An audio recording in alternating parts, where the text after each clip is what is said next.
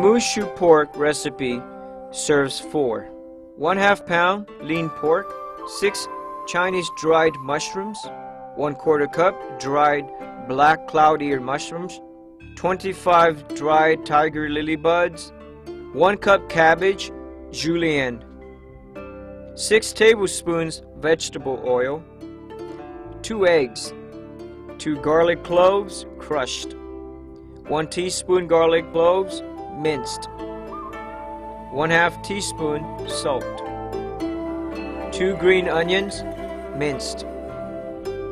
For the marinade, to taste, freshly ground pepper, 1/4 teaspoon fresh ginger minced, 2 teaspoons cornstarch, 1 teaspoon dry sherry, 1 tablespoon soy sauce. For the sauce, 1 teaspoon tapioca powder or cornstarch, 1 tablespoon light soy sauce, 4 tablespoons chicken stock or water, 1/2 teaspoon sesame oil. For the hoisin dipping sauce, 1/4 cup hoisin sauce, 2 tablespoons water. Alright, the next dish we're going to demonstrate today, Chef Sai is going to demonstrate the moo shu pork, also known as wood shavings pork. To begin this, Chef is going to demonstrate the art of making moo shu pancake. Chef, take it away. Thank you. Alright, now the dough basically is a hot water dough. You make the dough, you rest the dough for a half hour. Then, of course, you're going to knead the dough. Let me get this out of the way. Okay, thank you. And we start to knead the dough. Again, the pancake size, you all depend upon the party. And as I said, for a very high-end party, this is going to use as an intermediate course or even use as the first course. Yes, you can make it smaller. Family style, you can make a bigger one, you know, it's up to you. I'm going to do the medium size today, okay? After I finish this, again, I'm going to cut it in half. I start to roll it. So, Chef, this is the same dough you used to make the pot sticker, correct? You have to use the hot water dough. Okay, remind me why we have to use.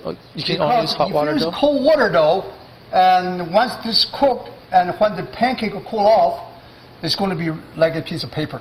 Okay. Tastes awful. All right. But if you use hot water dough and use a moisture towel covered it, it's going to be soft, nice.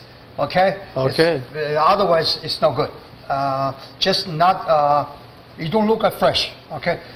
There's a reason why sometimes you get it from the market today. You know, you get from the supermarket. They are actually frozen ones. Right. The difference between the frozen one and the fresh one. The frozen one, once you steam them, nice and hot. Once the moment you start to cool off, you try to roll them. It's not going to work, and it's going to be broken, cracked, and no good.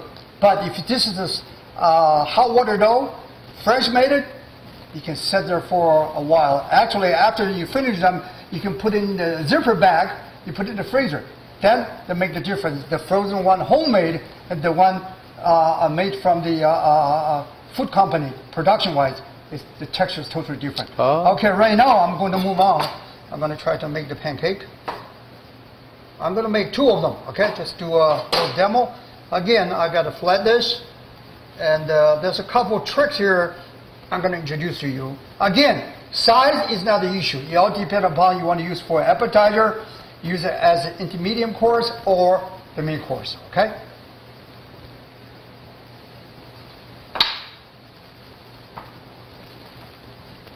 Okay, I'm starting making a little shape here. Same thing, this one, to make the size pretty much compatible.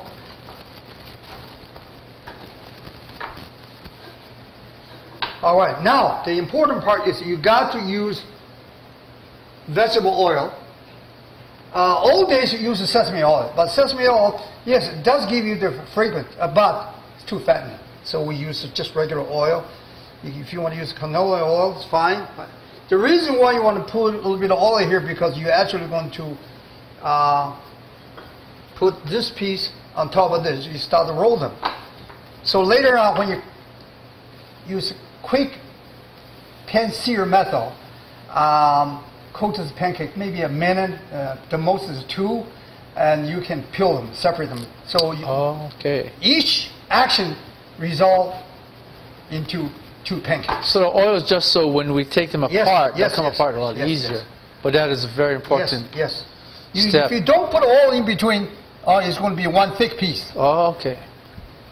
Okay, so we start now you see, I want to shape it in the beginning, and then when you start to develop, it will be nice. You don't have to worry about it, because otherwise you might be very out of shape.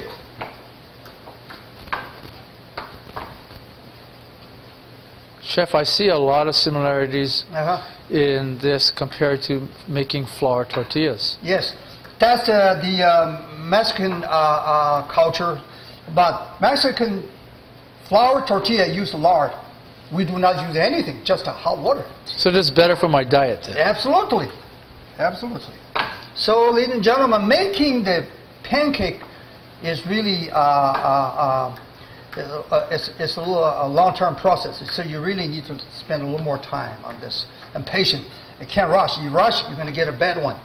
So I need to just do it like this. I'm almost getting there. That will be a pretty decent size. So Chef, this is basically one thickness all the way through? Yes, yes. There's no machine you can just quickly get this done. But you just have to use this little tool here, play some magic part of this. Okay, I'm going to do one more time. All right, that's pretty decent. Now what I'm going to do is I'm going to turn the fire on. Remember, it is highly recommended use this type of wok, non-sticking, because you don't have a headache, and it's nice and smooth. You don't need oil either. Repeat, no oil, okay? And just simply put it in there. All right, just let it, and use medium heat. All right, eventually you're going to see bubbles. Then it's almost done for one side, and you flip over. You do another side, okay? In the meantime, Chef, I might ask you to watch the pancake for me, okay? So in the meantime, ladies and gentlemen, one of the important part of the moo shu is actually you need to do the egg pancake. That's basically, that's part of the very important ingredients. Moo shu pork without eggs is not moo shu pork anymore. So we need to do a little egg pancake for garnishing the moo shu pork. In order to do that, right now I just want to do a little demo on this one. This is just 2 eggs. Traditionally, you don't add anything, just go for it. But in order to create a little the bonding, make the eggs and the little cornstarch, put it together, you create a little bit the power of the bonding. So you're not going to, the pancake is not going to be fall apart.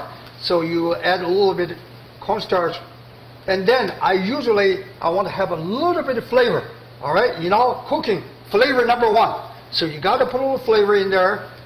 Please watch my pancake, okay? In the meantime, we're going to just slowly mix well on this thing.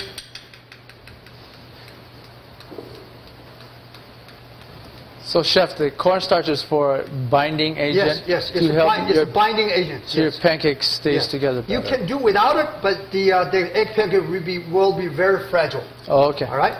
So this is a shortcut. I mean, if you're in the kitchen, you need to make 100, and then you break 20 of them, so you spend more time to do it. A little magic on the cornstarch, hey, you avoid the problem. So the cornstarch is your little secret then? Yes. Chef, how's my pancake? I think it looks pretty good, Chef. Almost done, isn't it? Yes, you got it pop up already. Yes. All right, here we are. Okay, what I'm going to do is I'm going to wear my glove.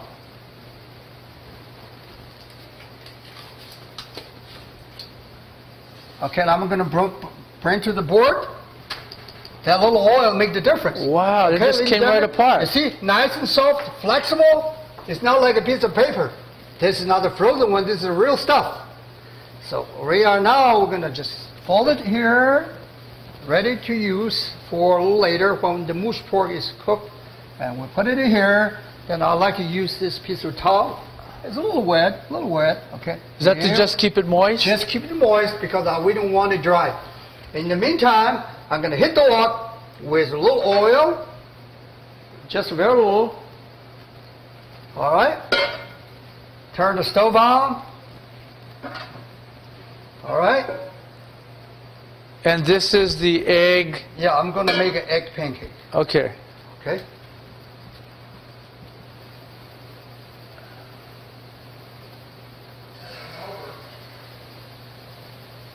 Here we are.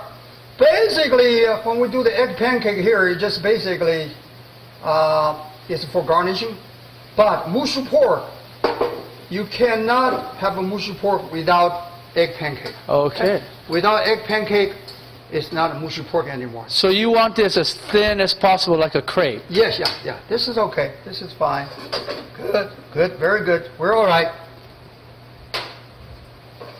You know, I put a little cornstarch in there to serve as a bonding agent. I also have a pinch of salt because I want the food to have a little flavor. Okay? All right.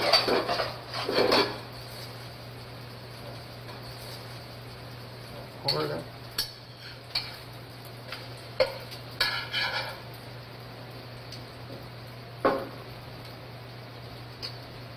All right, now the eggs are almost cooked. All right, so what we can do is we're going to put on the plate.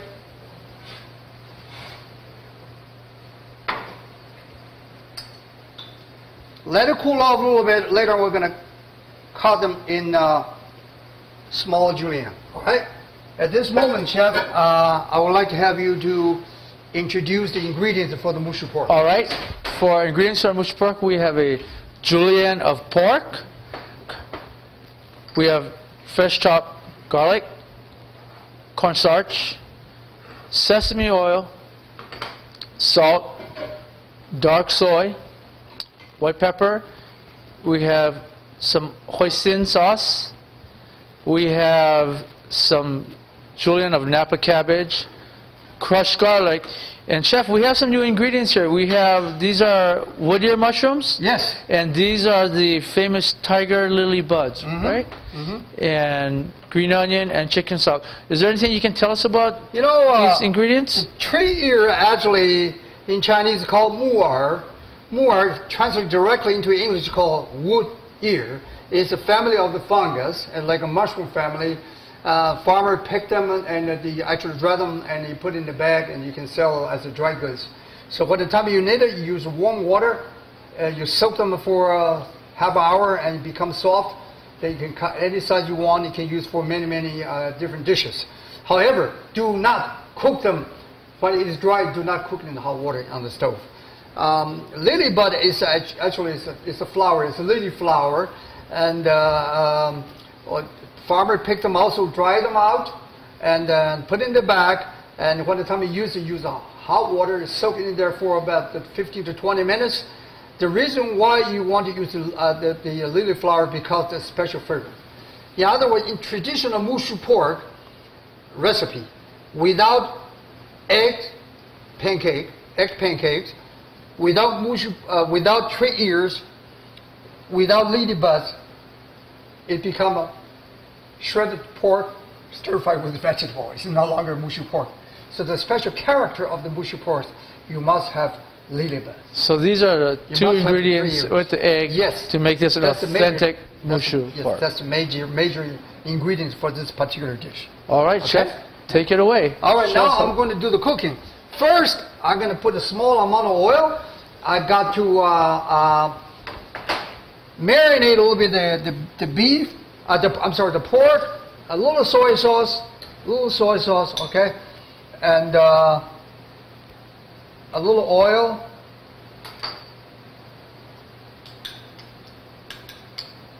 And I could use a little bit of cornstarch. The purpose of use cornstarch actually is coating the pork or beef, whatever the protein. And when you oil blanching them, you keep the meat moist. You secure the meat outside and the moisture inside. Okay? Oh, so that's what you mean by oil blanching. Yes. And also you put a little oil here because you want to separate every single piece of the meat. So when you blanch them, they won't stick together. Okay. Like this is fine. Usually, ladies and gentlemen, I will recommend you to marinate this about a half hour before, and this is the fine that we start to do the procedure. Now the oil is a little bit too hot. I'm going to slow down a little bit.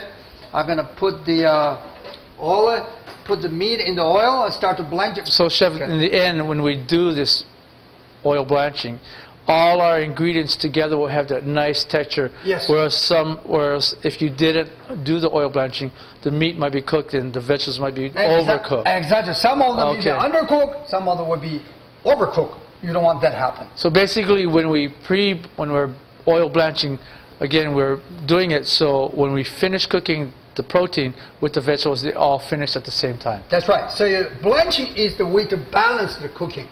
And especially meat, you need oil blanching. You cannot put the meat in the hot water. It won't work. Okay. However, in some situations, seafood, you might be able to do it. But remember, any type of meat, blanching-wise, you must use oil blanching.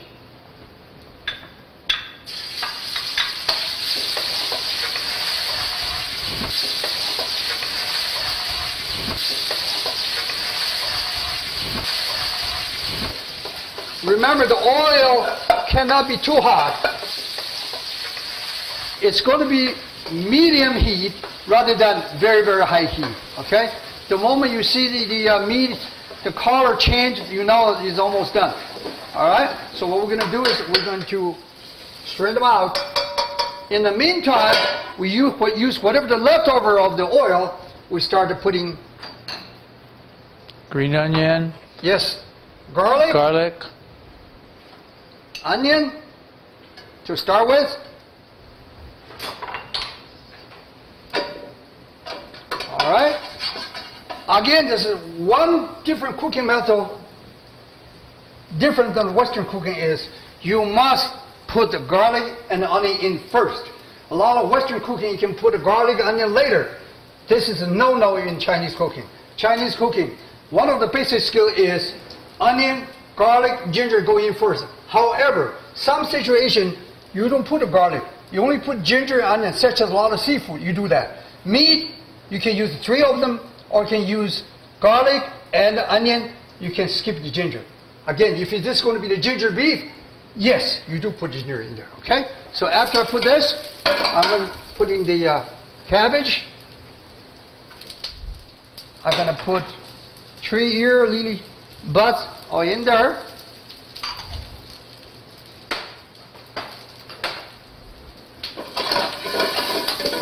I do a little stir fry. Now again, even though we have a recipe to follow, ladies and gentlemen, if you want to use a little more vegetable, fine. You want to do a vegetable moo shu without meat, that's fine too. You won't make the difference. But you must have a lily buds, you must have 3 ears, you must have the egg garnishing. Of course, if you are vegetarian, you cannot eat eggs, then do without eggs. So, Chef, in essence, we could also do chicken, too. Yes, absolutely. A lot of people do the chicken breast. You shred the chicken breast, marinate with a little egg white. Wonderful. Okay. Now we are through the cooking. We add the pork in. Okay, right now, again, I use soy sauce.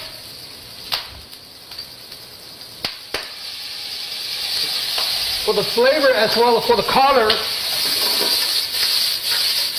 Well, all of a sudden, Chef, you can smell the aromas coming out. It's wonderful. Not bad, huh? Very good. And I like to have used a touch of white pepper to bring the flavor out. Okay.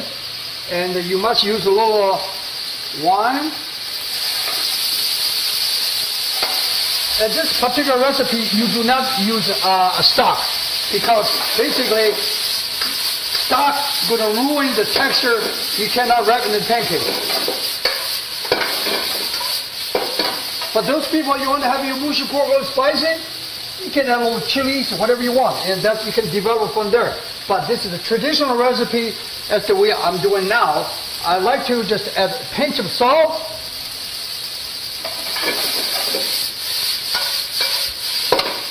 And now I like to taste my food.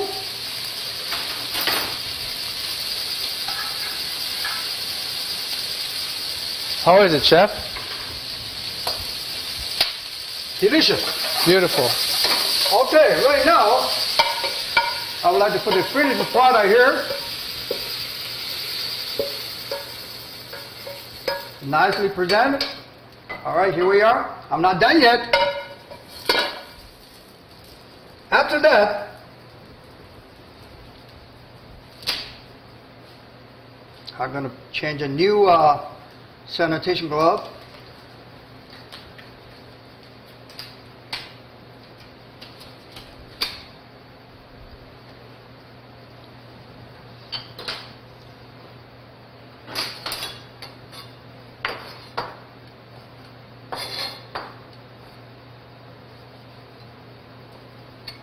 So it's like you're making a julienne of your egg crepe. Yes. Again, you know, if you worry about overtaking eggs, you don't have to use them all. But you know, this is good. This is very good. But you know, you can use them all. So it is your choice. But once you know the basic skill, you can develop any you want as long as you are not stay away from the basic skills. All right. And again, this is one of the ingredients that are essential for moo shu pork.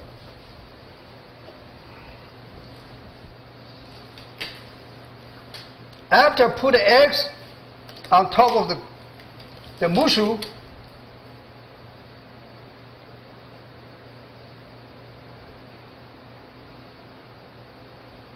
look nice, huh? Very nice. All right. Beautiful. So, ladies and gentlemen, this is a finished product. However, I'm going to do next is I'm going to make the moo shu pork roll for you. Okay? Here we are. So what we're going to do is we're going to remove all this away. We're going to clean up a little bit.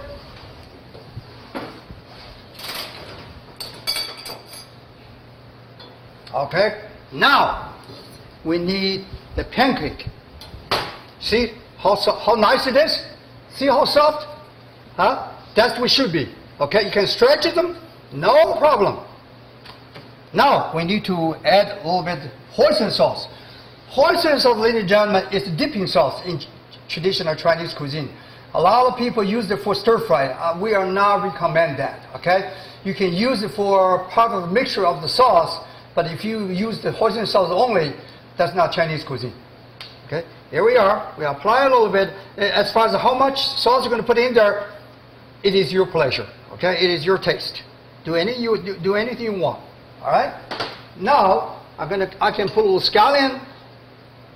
This one I can make a shredded scallion as well. One way or another, you can do that. Okay, here we are. And then now I'd like to make. I'm gonna need a spoon. Excuse me.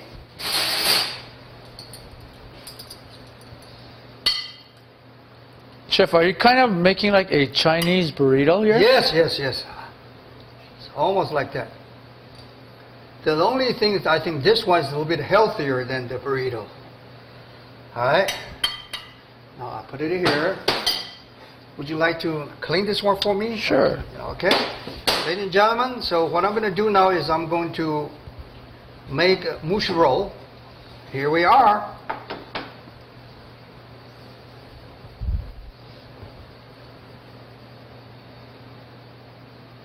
Ladies and gentlemen, this is a second course or first course of the Chinese banquet, moo shu pancake roll.